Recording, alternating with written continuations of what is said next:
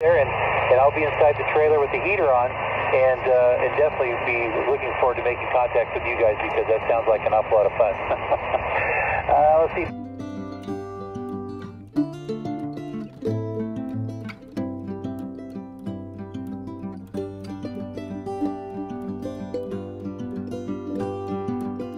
We just got off the air with a really cool test.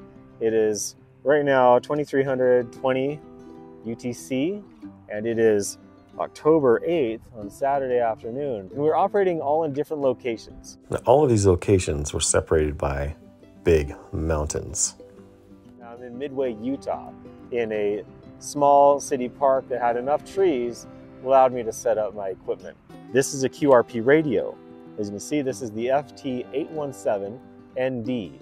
If you are fascinated by Nvis communication, just get out and do it and work through the kinks. That way you're more prepared for any challenges you might encounter in an emergency event. Some of you have seen this before. Here's the setup. This is about a 15-foot run of RG316 coaxial cable connected up to my DIY Nvis antenna.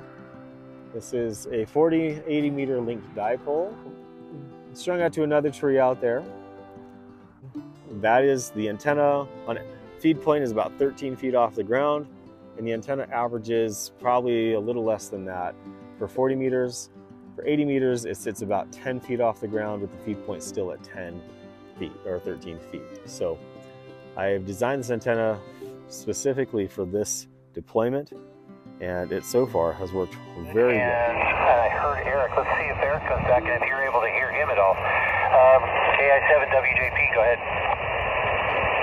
This is Kilo India 7, Whiskey Juliet Papa. I hear you all loud and clear, Over. Yeah, I can hear him just fine here. I didn't quite get your call sign. You're a 5.9, absolutely crystal clear. So I actually am really impressed that this is happening on 80 meters right now. Right before the end of your last transmission, you were down to 5, but it's coming through perfectly well. I mean, I could read everything you were saying, so it's really good.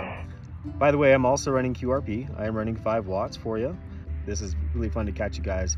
I know I got on pretty late, but I'm really happy to be able to catch you guys. Yeah, this is pretty exciting. I think this has been a good test to see how the NVIS works, especially this time of day and everything. Back to you.